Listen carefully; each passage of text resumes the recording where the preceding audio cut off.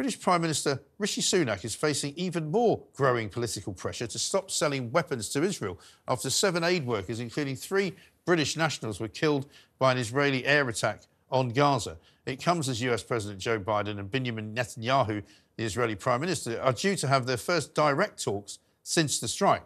But despite tensions over the conduct of the war, the US government is continuing to supply arms to its ally. Now, I'd like to bring in former British Army officer Colonel Richard Kemp to ask him his opinion of what happened, of course, over there in Gaza when those aid workers were killed. Colonel Richard, very, very warm welcome. Thanks for joining us here at the Independent Republic of Mike Graham. I've been listening to a lot of opinions on this over the course of the last 24 hours or so. Some people asking for Britain to stop supplying arms to Israel. My understanding is that Britain only supplies about 0.02% of Israel's arms, and many of those are components of bigger pieces of kit, if you like. I've heard also Israeli spokesmen saying that, you know, we will go it alone if we have to. If we get the rug pulled by the international community, we are still going to go after Hamas because that's what we have to do.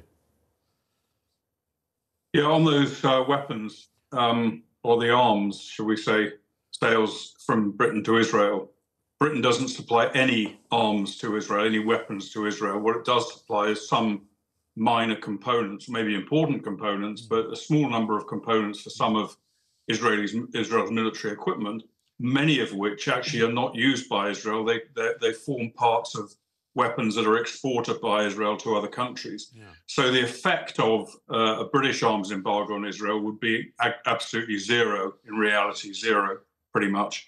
It would obviously be a performative gesture. It would be intended to damage Israel's prosecution of this war. On the other hand, Israel supplies some very significant weaponry to Britain. Something like, I think it's 2.7% or something of Britain's total arms imports. And it does include things like drones, it includes anti-armor missiles, it includes tank protection systems, things like that, some very important equipment. So if Israel were to reciprocate, we'd be on, without a doubt, on the losing side of that. Right. As far as what happened in Gaza is concerned with the World Central Kitchen, none of us know at present. There's an investigation going on, and no doubt we'll find out how this terrible, terrible incident came about. Almost certainly it was a catastrophic mistake as a result, perhaps, of human error, of procedural errors, of bad communications, lack of coordination, those sort of areas, I would have thought. But tragic nevertheless. Unfortunately, these things happen all the time in war. All you've got to do is think back. I mean, President Biden has said how outraged he is by this action by Israel. It's tragic, but it's not something I don't think you should be calling outrageous. I'm sure it wouldn't have been deliberate. We'll see. I doubt it. But all you have to do is think back to 2021 when President Biden's forces were withdrawing from Kabul, and they struck, there was a drone strike against what they thought was a terrorist group, but it was in fact an aid worker and 9 members of his family, including 7 children. This is not an exceptional incident, unfortunately. It's due to the kind of chaos, pressure, confusion, human error that you get in war. It's tragic, but it's reality. Well, once again, we're also being held up here as Israel to a completely different standard. I mean, as far as I understand it, the US gives plenty of military aid to Saudi Arabia. They have many, many military installations there. They help to train the Saudi Arabian pilots that are dropping bombs on Yemen. I'm sure there are plenty of instances, if you wanted to find them, of bombings that went wrong, bombings that killed civilians, orders that killed civilians, possibly with American weapons. I don't see Joe Biden, you know, having to go at America for that. No, you're absolutely right. and he gave the orders. And there was one case when he admittedly was vice president in 2015, when the US carried out a series of airstrikes against a hospital in Kunduz in Afghanistan, as a result of which something like 42 people were killed and around 30 or more wounded. Terrible, terrible incident, but it was a tragic accident. It's what happens in war. And of course, Britain is not without these sort of things happening. And it's very similar, actually. The kind of attack on the World Central Kitchen is not dissimilar to a sort of blue-on-blue attack. And I personally have been involved in a number of blue-on-blue attacks in different theatres.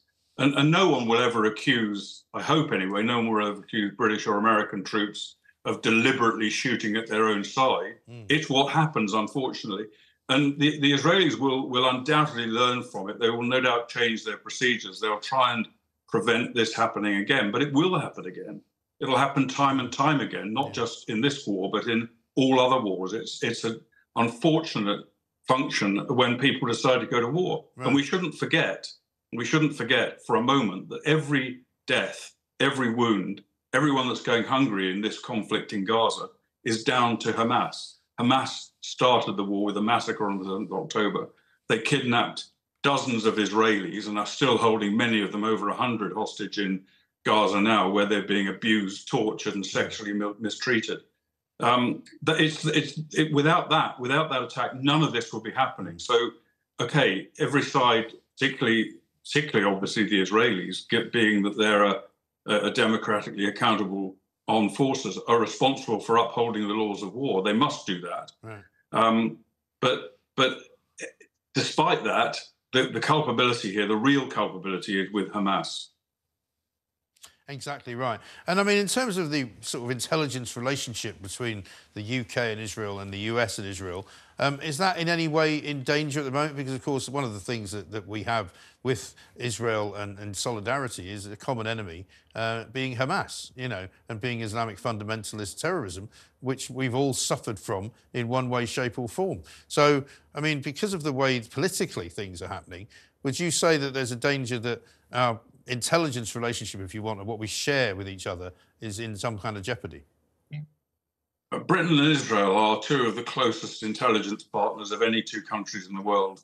And Britain gains enormous benefit from that relationship. So does Israel, but Britain, I would say, is the net beneficiary, particularly in relation to Islamist terrorism. I used to work in the intelligence world a few years back, and I could personally tell you details of ways in which British lives were saved on numerous occasions, whether it be in Afghanistan, Iraq, here in Britain or elsewhere in the world, as a direct result of Israeli intelligence. That goes for pretty much every other country. That relationship is strong. I believe, knowing the Israeli intelligence world, as well as the British intelligence world, I believe even if there's a severe breakdown in relations between Britain and Israel, Israel will still provide vital intelligence to Britain, irrespective of what's happening on the political scene.